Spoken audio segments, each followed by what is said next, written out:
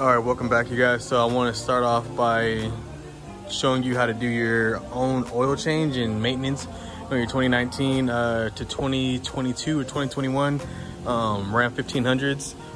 You're gonna first start off by getting a 13-inch wrench. The reason why I say that is because you can have your ratchet, but if you look, you can't get it back there.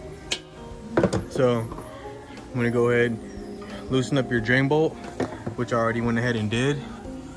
Now there's no real way to avoid it from smacking the sway bar. So you're just gonna go ahead and just loosen it all up and then go ahead and let it drain.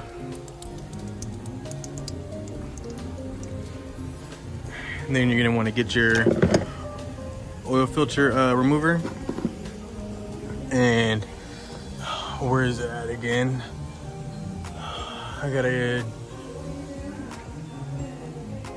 It's gonna be right here, right near the CV axle. And again, we're gonna put this in a position to where you have no choice but to get oil all over here. So once I go ahead and let this drain right here, it doesn't look too bad. Go ahead and let this drain. Well, let the oil drain here and then get on the oil filter and let that drain. Now I work at Ford, so all of my stuff that I have here is gonna be Motorcraft. So that's gonna be a FL 500. So once this drains, as I said, there's no real way of avoiding getting oil all over your sway bar. Now for me, I'm just gonna go ahead and let this completely drain out. That way I can replace it with complete full synthetic. Before I didn't put full synthetic, but now I'm gonna go ahead and run full synthetic every time from here on out. For me personally, I feel like it's a better option just because I get it cheaper and I drive a pretty far distance to work every day. So I feel like it'll be a lot easier and a lot better on the motor itself. So once I get this done, I'll go ahead and switch it back to removing the oil filter, show you guys that process, and then go back on top and change the, start putting oil inside.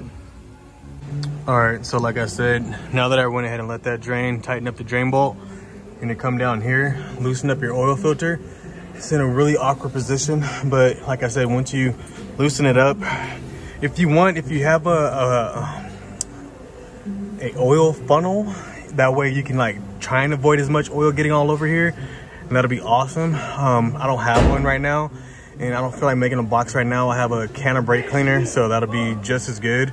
And we're just gonna go ahead and have to bite the bullet and get oil everywhere, to be honest with you guys. It sucks, but God, that sucks to see. Oh my gosh. And yeah, once you get that out, go ahead and grab your new filter and then just go ahead and grease up the ring. Believe me, I'm going to clean all this up here when I get done.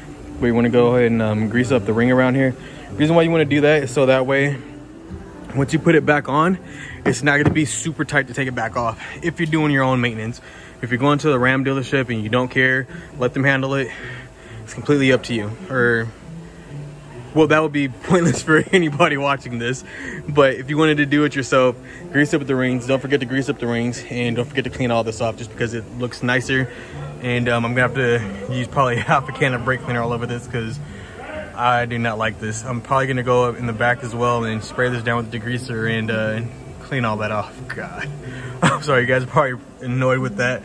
But yeah, there's really no other way to do that. And yeah, go ahead and put the oil filter back on, and then I'll catch you guys back on top.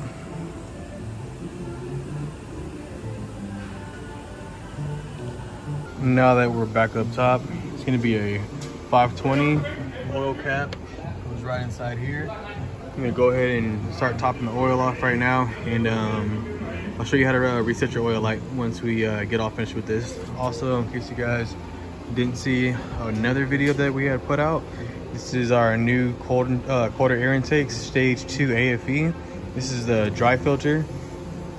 Sounds amazing. It was pretty easy to install. I believe I made an install video on this as well. And yeah, I'm gonna go ahead and grab this oil and start putting oil in it. So once you get back inside, start your vehicle up, start your truck up. You're gonna press the little buttons right here on the side. You should be on your vehicle info. I usually have mine on the TPMS. That way I can see the tire pressure light all the time. Well, the air in the tires. Just keep scrolling over until you see oil life. Press OK.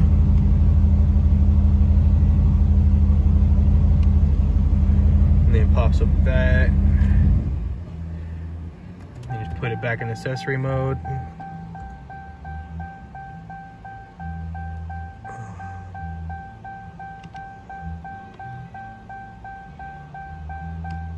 Hold OK.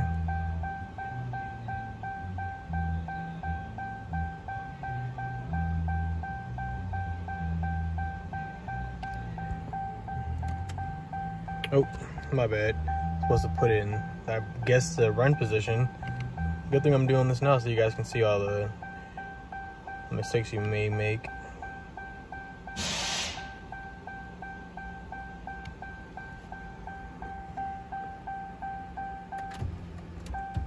Come on.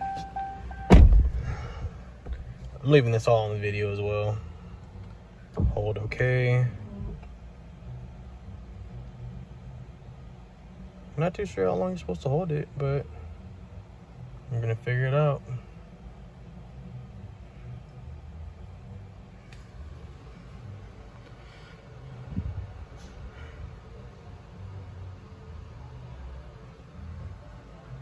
Fingers on the button.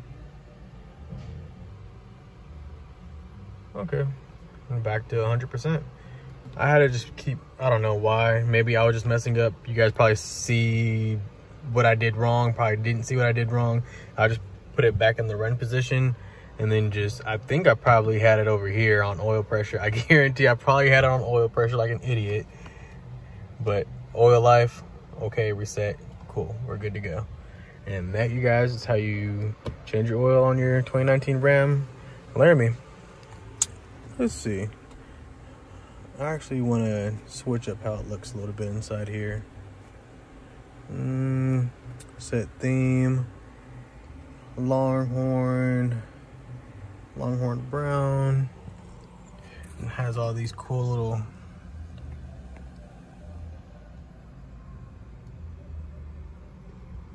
things on it. That looks pretty good.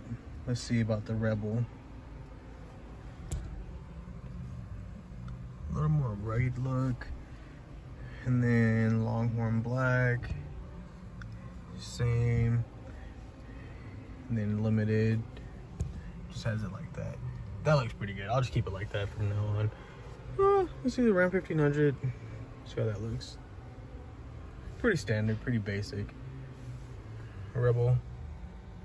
I might rock the Rebel for a little bit, just because I like how the truck feels. Feels pretty good.